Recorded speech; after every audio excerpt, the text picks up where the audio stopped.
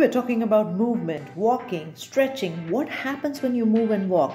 All the happy chemicals, dopamine, serotonin, BDNF, all these are hormones and chemicals to grow your brain, to repair your brain, to make it functional.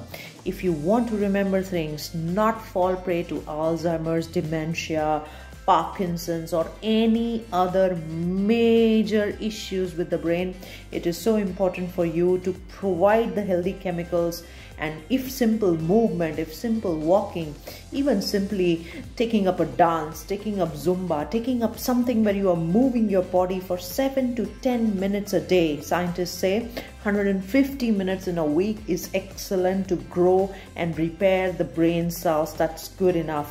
So please pick up your jogging pants, shoes, and start to move, because now you're just doing a favor on your brain. But remember, your brain is now also doing a favor for your overall health. So stay healthy, stay happy.